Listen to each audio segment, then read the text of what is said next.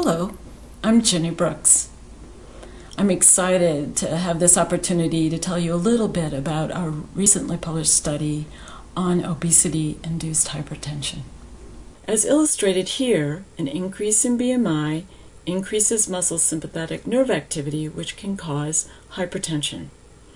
However, the important point is that while this is true in men, it's not in women. Our question was why? It's well known that obesity can cause insulin resistance that increases insulin, which acts in the brain to increase sympathetic nerve activity. We hypothesized that the increase in obese females is smaller than obese males. Here are our main results, which were obtained in anesthetized rats. Insulin increased lumbar sympathetic nerve activity about 50% in both lean males and females. However, in obese males, the SNA response was increased sixfold, whereas surprisingly, in obese females, the response was abolished.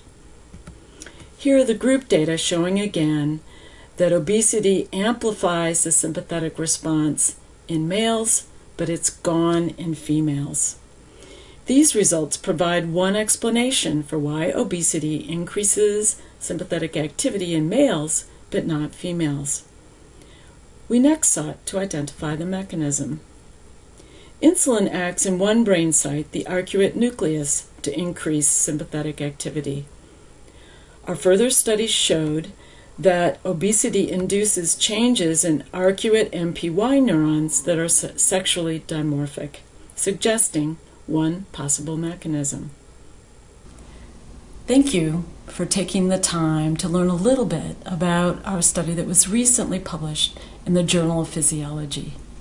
If you'd like to learn more about this study, please feel free to contact me at brooksv@ohsu.edu.